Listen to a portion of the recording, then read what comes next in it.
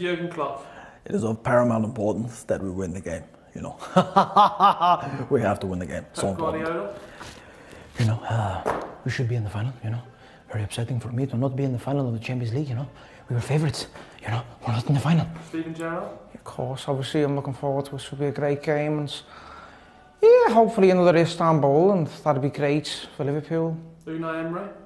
Look forward to watching the game very much. You know, it should be very good. Arsenal manager now in Europa League next year, but hopefully year after that we're in Champions League. So. Jose Mourinho. I think I will not be watching the match. It will be a bore-fest. I hate Liverpool. I hate Jurgen Klopp. I do not like Real Madrid. That ended in bitterness. So I think I do not care. Harry Kane.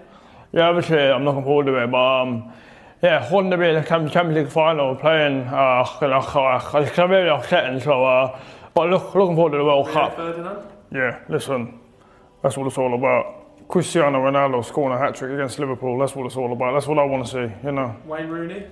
I'm an Evertonian, ex-Manchester United player, and Liverpool winning the Champions League for the 6th time. It's the worst nightmare for me. Louis van Gaal. I hope Liverpool win the Champions League, just to add more misery to Manchester United, who sacked me 2 years ago. Donald Trump. You know, I'm looking forward to it very much. It's going to be a very exciting game, a very attacking game. Ronaldo, Salah, very good players.